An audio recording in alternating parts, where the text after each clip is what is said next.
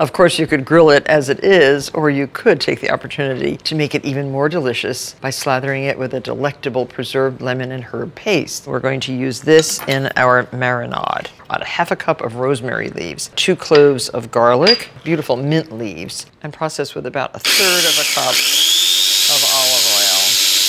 Spread half on one side of the lamb and half on the other. Now the lemon, cut the strips quite thinly. Spread the lemon peel all over the inside. Roll up, narrow end to big end. Blanket stitch your roast. Put this into a preheated 450-degree oven for 25 minutes. Then add half a cup of water. Reduce the heat to 400 degrees and continue roasting. Let the lamb rest in the pan before you carve it. And there you have a really, really gorgeous platter.